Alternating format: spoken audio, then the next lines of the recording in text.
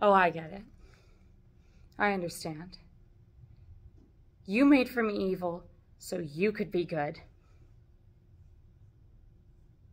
That was the plan all along? To create a nemesis of me? An antagonist?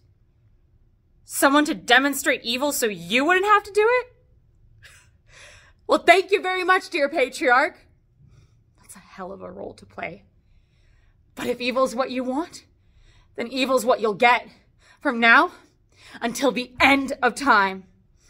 I'll pit brother against brother, husband against wife, nation against nation.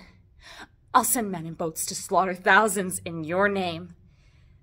I'll enslave groups of people and force them to build pyramids, pick cotton, manufacture license plates. I'll inspire your priests to tear children from their land and abuse them behind closed doors. I'll incite waves of ethnic cleansing, invent gas chambers and killing fields, and force people to dig their own graves. I'll rape women in the streets, abduct toddlers from parks, and fuck them on the internet. I'll plant bombs in subways, drive vans into crowds, and massacre children at school. And I will make sure that they all know that every moment of suffering, every act of evil is all because of